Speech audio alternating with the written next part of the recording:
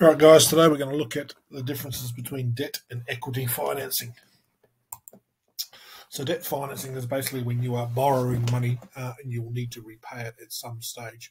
It could be short term, over a few months or a couple of years, or it could be long term, over 30, 40 years.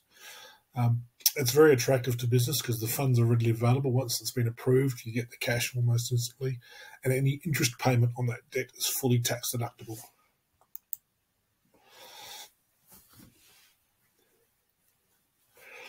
And so basically, once you have that full amount, you can put it to work for you, buying whatever it is you need to buy to get on with your business. A disadvantage of it is that you have to repay it over time, plus whatever the interest and any other charges that are associated with it. Also, finance companies will require some form of security from the business, so you have to put up some sort of property against it, that if you're unable to make your payments, then the property is then owned by the finance company. You need to make regular payments, although these can be pre-planned, so you know what day that you need to have the cash flow available to do it.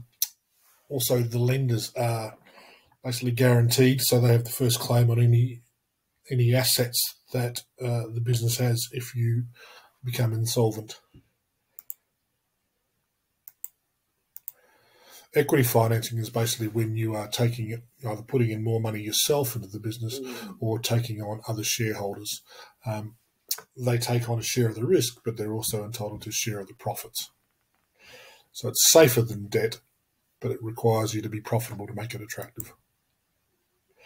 And again, unlike debt financing, it doesn't have to be repaid. It's cheaper because there's no interest payments, but you are starting to lose control of the company.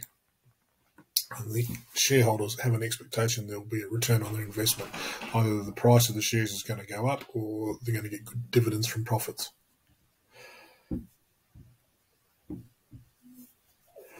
There is, however, less risk for the business in taking on equity financing.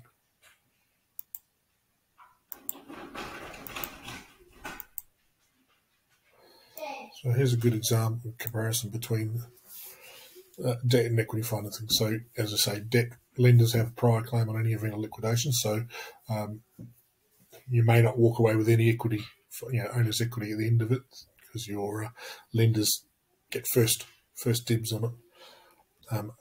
However, under equity financing, shareholders have an equal claim on all the assets. Debt must be repaid by periodic repayments and fully repaid by a specific date. Equity has no maturity date. You can buy out other people at any stage you want, or you can raise more equity if you want.